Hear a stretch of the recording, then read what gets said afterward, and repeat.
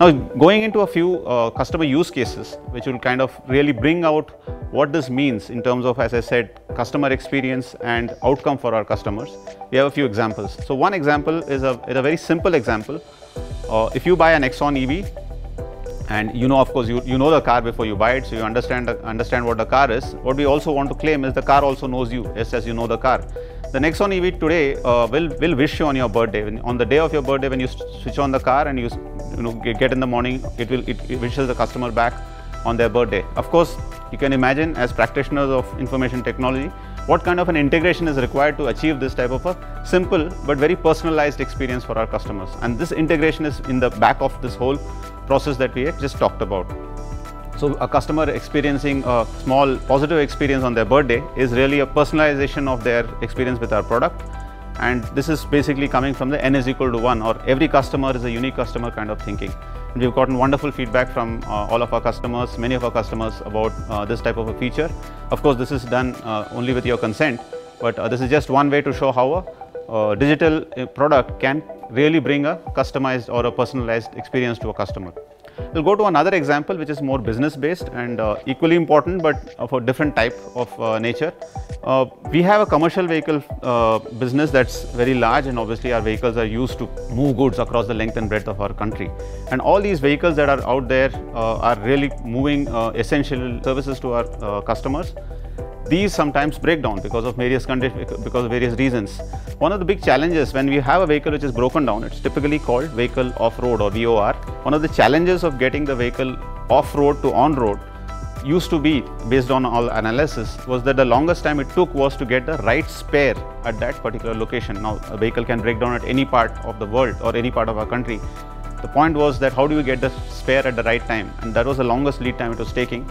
So we brought the power of digital, the power of an evolutionary approach using our digital platforms, combining the fact that we have core data in our core enterprise systems about the spare stocks, the availability of the stock and inventories across the entire ecosystem or chain, including our own warehouses, the retailers and the distributors, all the way up to our dealers and the mechanics. Using that data and combining that with the location data that we are able to get with digital products, we have been able to bring down the time that it's taking to find the right spare and deliver it at the right vehicle, and has brought in amazing results to our end customers. We found out that we were able to cut the vehicle time, off-road time, by about 75%, really bringing delight to our customers. The vehicle is back on the road, the material is moving again, the customer is happy, and of course the wheels of commerce keep churning ahead. This particular solution that we have been calling as DigiVOR has been an innovative solution recognized by the industry. We were even honored with the Golden Peacock Award for innovation on this, and it's a great example of merging an enterprise thinking approach along with the digital approach to get an outcome for our customers. The next couple of cases that I'll be going to talk about are around our connected vehicle platform. As I said before, commercial vehicles and passenger vehicles. We've had some very interesting use cases. Of course, all these vehicles on the road, as they are moved and they are tracked with the consent of the customer, we are able to get the data about the vehicles as they move. One of our customers recently had a vehicle stolen up in Rishikesh in Uttarakhand, and using the fleet edge, we were able to recover that vehicle in 2 days in Delhi. And this type of outcome was obviously delightful to the customer. But today, just like we have all our digital products like our mobile phones and tablets, our vehicle is also one of those type of products. Interesting other use cases, just like keeping with our own aim of giving back to the community, the way the fleet edge solution can be used or has been used in the recent pandemic has been really inspiring. So we've had collaborations with the government agencies. One of them was with the MP government or the Madhya Pradesh government on tracking our oxygen cylinders when it was really needed during the deadly second wave. And these live API integration from our connected vehicle platform with the government really helped them to track those oxygen cylinders and make sure that it reaches the right people at the right time. Similarly, we have other examples of using Fleet Edge or using our connected vehicle platform to track life-saving vaccines. So there are a myriad number of applications that we can use this for, obviously to really drive change in the way we execute some core processes and get amazing outcomes. But all of this being really leveraged with the strength and the power of digital transformed solutions that we are able to implement. So I also want to talk about very quickly about as we are contributing to the community and our customers with our digital components and our digital products, We also have been very keen on making sure we contribute back to the open source community, from where we have leveraged many of our core components to deliver these products back. So in key areas like cloud integration with enterprise, in key areas like leveraging authorizations in a hybrid cloud environment on products and tools like Flume and Keycloak, we have been developing applications, we have been developing interesting use cases and contributing back to the open source community.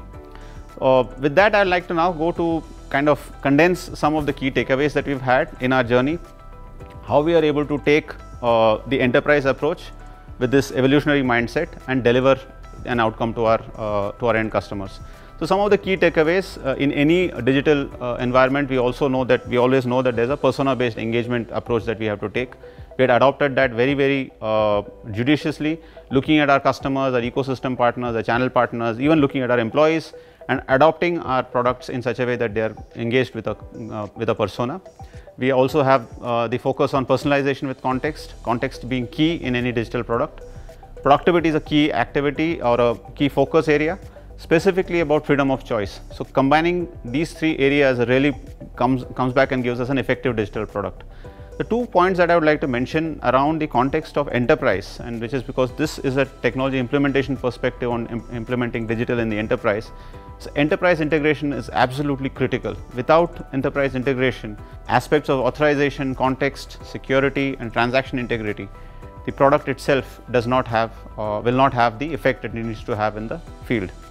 And at the end of it, the paramount piece that I would have to say is convergence. We have to keep the focus of the process approach, the customer experience and the business outcome all needs to converge, and the technology needs to be able to support that convergence in order to be able to bring the experience to the end customer.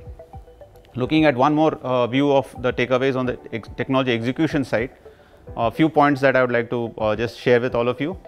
One is the legacy systems, right? It's not about switching off an old system. It's about embracing, extending the systems in such a way that we take the wealth of knowledge and data available and provide that in the context of a digital ecosystem or a digital environment for our customers.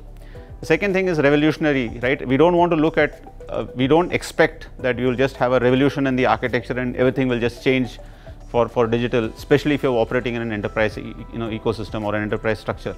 We're really looking at evolutionary architecture, and as the business evolves, you evolve along with it.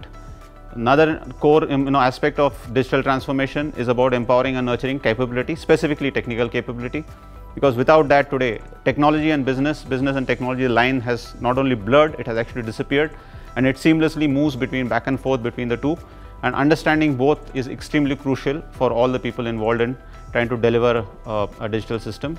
Finally, open systems, open source, both enabled with an open mind. So with these few pointers that are there, looking at some of the key opportunities that we have in this space, some of the key opportunities that we've been working on is we've been working on event-centric architecture. We've been trying to drive data-driven mobility services to our customers, and finally we have been trying to reimagine the product, the process, the customer, as well as the execution of all of this.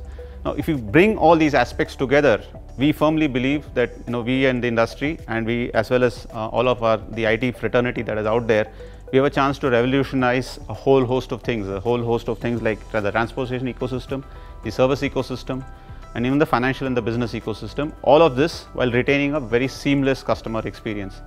Keeping that pieces in mind and these opportunities is what we are really looking at in trying to drive an evolutionary. Using an evolutionary platform, we would like to drive revolutionary outcomes, and obviously all of this coming back to my organization is all about connecting aspirations to our customers. So looking at the evolutionary approach of architecture, driving at revolutionary outcomes for our end customer is all about finally delivering the aspirations of our customer, and we would like to believe that with this type of an approach, we are meeting that aspirations of our customers and exceeding them. So I'm coming to the end of this talk that we have today. I hope that you had a few insights into what we have been doing in the industry and how things are moving along in this particular context. We would be very happy to listen to you if you have any interesting ideas, if you have any interesting problems you believe we can address together. We are very open in terms of listening to your ideas, and we'll be very happy to engage with all of you. Once again, thank you very much for your attention, and hope you enjoyed this. Thank you.